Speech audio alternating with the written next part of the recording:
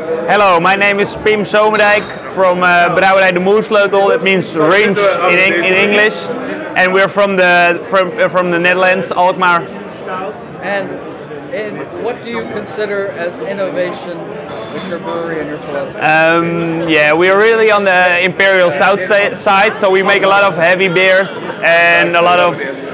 In the Netherlands, was for a lot of people it was a new style, and also we use a lot of adjuncts in our imperial stouts. And what we also do for our innovation stuff is we do a lot of barrel aging, but also blending different barrels. What you don't see a lot, but we pick different barrels, different beers, different beer styles, and we blend them together, and then we make a barrel blend. So that's the name of the beer.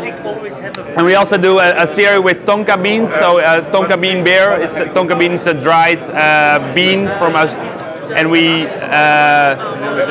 it's a dried bean, and it gives a lot of flavor to the beer. And so we did do different approaches with that one also.